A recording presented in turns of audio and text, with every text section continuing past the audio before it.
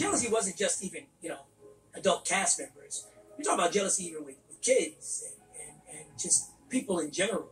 And the thing about jealousy that's makes it such a bad cancer is sometimes it can be people that are right up underneath you who you think are your friends.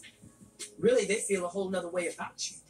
So, in the early 90s, the phrase hater was not popularly coined till Biggie did it. It's a lot more easy to identify something once it becomes popularized to identify it. We've had a lot of entitled women of a certain persuasion that have been getting away with false accusations and over-dramatization for decades. And now if you try that ish, you will be called a Karen. So I always, the smile you see on my face, the permagrin, is just being able to survive these things and talk about them, knowing that it was different.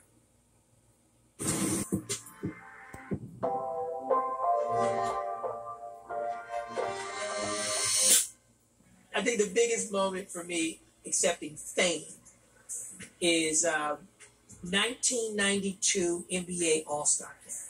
And this was when Magic was allowed to play in the game after he had come out with HIV. And I'm pulling up in my limo, but some kids saw me and started screaming and going nuts. And they just started rocking my limo. And I remember there were 3 people that had to go through the kitchen. And that was what the bellman said. He's like, man, only 3 people, man, get to come back through here. And he was like, you, Michael Jordan, and that MC Hammer fella. And so it's like, for me, that was really the solidifying moment that was like, whoa, what is this? And then another moment that was actually kind of cool, though, was realizing I could contact people. A producer had used me to get Laker tickets.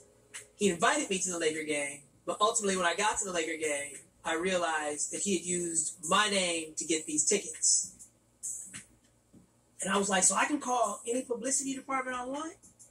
If I want to, like, meet somebody? And he's like, yeah, if you have their contact, yeah, sure. And I made a list. Randall Cunningham, Warren Moon, Emmitt Smith, Deion Sanders, Bruce Smith, Thurman Thomas. I remember the list like it's yesterday.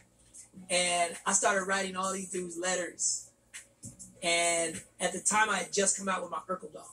Let me introduce you to the Urkel doll. And I sent an Urkel doll with that letter to all of my favorite sports stars. And I remember for a whole season, it was like every table reading. Jaleel, you got package from the Atlanta Falcons. Jaleel, you got package from the Philadelphia Eagles. Jaleel, you got package from the Buffalo Bills. And so that's when I started to understand what Stardom was, this reach. But the thing was, again, I had such humble parents that they weren't trying to do a lot of the shadier stuff that people will try to do when they now have access to just open doors. Open doors.